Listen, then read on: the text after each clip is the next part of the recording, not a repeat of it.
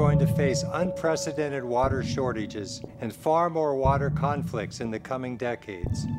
Fossil fuel resources, especially oil, dominated the economics and politics of the 20th century. In the 21st century, conflicts are going to be largely about water. After all, 1/3 of the world doesn't yet have access to clean drinking water. Hi, I'm Jerry Yudelson, a green builder, water engineer, sustainability consultant, and author. I'm here to share with you how all of us, working together, can prevent or moderate future urban water crises. In the developed countries, we take water for granted. Yet recently, Australia faced extreme water shortages as river flows decreased as much as 80% in some places. Beginning in 2005, Australia endured the worst drought in its entire history. Everyone there had to learn new ways to conserve water, and new technologies were tried everywhere. The country responded with dramatic water conservation measures.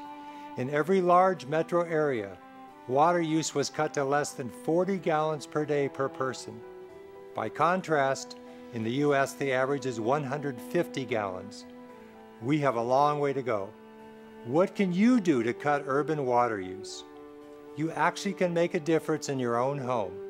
If you took my household water quiz, you could see what you can do right where you live that's fun and cost-saving. At my home, we recycle gray water from the laundry for outdoor irrigation. We capture rainwater and use it for watering plants and trees. We use dual flush toilets and water-conserving fixtures. You too can do all or some of this at your home or apartment. Take an audit of your water-using habits and resolve to cut your use. Many cities are now promoting water conservation by changing out older toilets, faucets, and shower heads with new models that use 50 to 80% less water. And in many US cities, reclaimed water from sewage is widely used for landscaping, parks, and golf courses. So here are the 4 R's for becoming a water wizard: reduce, reuse, recycle, regenerate. We need to reduce water use through efficient fixtures and more conscious water practices. We can reuse rainwater and gray water that are currently wasted or flushed away.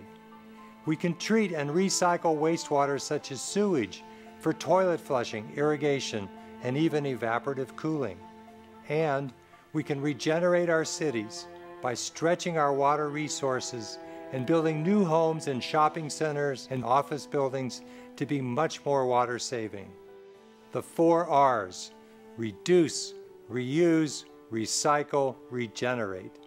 You can practice these 4 R's where you live, where you work and play, where you study, and where you pray.